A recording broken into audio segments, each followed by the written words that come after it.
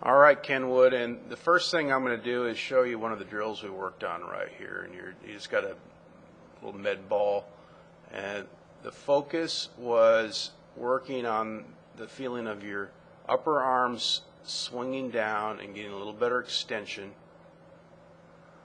And you're trying to feel like you keep your back to the target as you do that. And the dynamics of what's happening now with your arm swing is great. I mean, if I just put a club in your hand at this particular point, you'd have just an amazing V. And you notice how nicely you're loading into your lead leg. Now you're getting that good-looking lower body motion where you can really feel the poundage right here in your right thigh into your right foot. And so that's your leverage point at that point. So when you start to swing forward, you're going to use that to be able to extend off of and spring through and right into your balanced finish. So great little exercise, good little drill. It's really helping you with the dynamics of the movement. You see it from down the line view.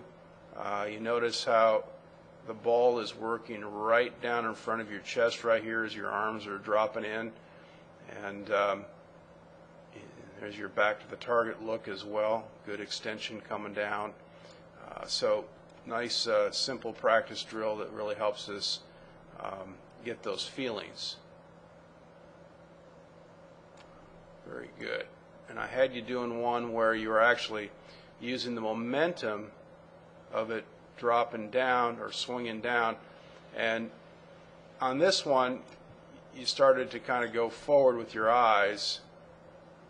And so you kind of back out a little bit when you do that. So make sure you just kind of keep your back to the target, let your arms swing down. And if you're doing it correctly, immediately I should start to see some separation of this left shoulder area from your chin. But if you're riding it with your chin like you did that time, we don't see any separation. So that chin should stay there, and as your arms swing down, that left shoulder should be moving away from that chin, giving you that good room from the inside. So, all right, and let's take a look at our golf swing here, because you made a lot of good progress.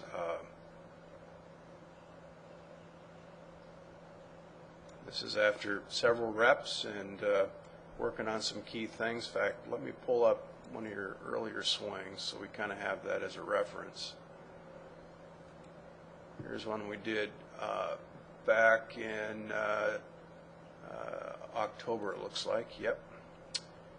And so one of the things, you were setting up a little bit to the right, and I think you had a bit more of a pull path at that particular point.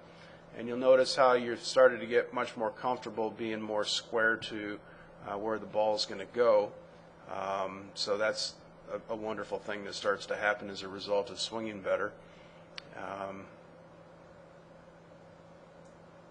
Club was getting around you a little bit. We worked on the handle, feeling like it went away first, so you could keep the relationship of the club a bit more in front of you, and pushing the handle inward and downward, set the angle of the club a little bit better, so that now the club's a little bit more on plane, and you got a nice deep turn back with your hands, your arms, and your chest.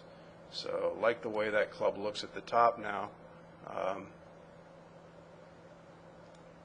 All right, a little fuller pivot as a result of some of these things we worked on. And then there's where your move was coming down. Pretty good position right there where you had it before. Now we're a little bit deeper and getting a little better extension. This one was a little bit on the outside. You can see how the club head is wrapped around the outside of the ball and moving over a little bit quicker than what we wanted. And now you're going to see a little better extension through the shot, and see how the clubs stay more out in front of you for a longer period of time. That's awesome. And that's where the consistency and the power is now starting to come from. And so just keep working on these feelings. It's all about reps now. Getting the sensation that once you deliver those arms down, just everything goes through together. Turn everything through, face the target with your chest. But you want to make sure you get those arms nice and deep before you start to rotate to the forward side. And that'll give you a much better compression on your strike. You got any questions? Nope, I'm good. All right. So until next time, happy golfing.